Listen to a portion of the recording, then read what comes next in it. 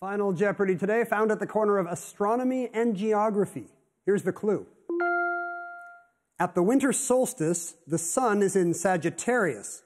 It once appeared in this constellation, giving a geographic feature its name. 30 seconds. Good luck.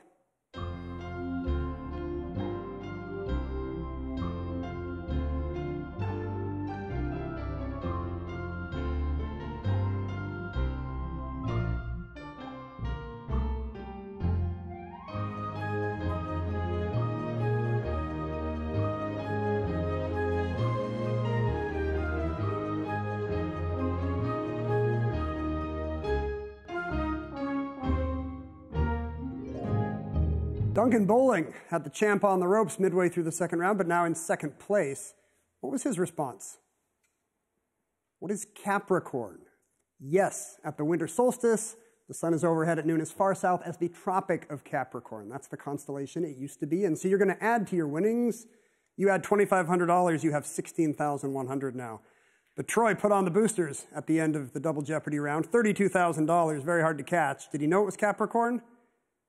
He did. Is he going to add anything? $3,000 for an even $35,000 today, and a three-day total of $97,600. He's knocking at the door of $100,000. Click the subscribe button below to never miss another Final Jeopardy. You have 30 seconds. Good luck. No, they don't. Stop.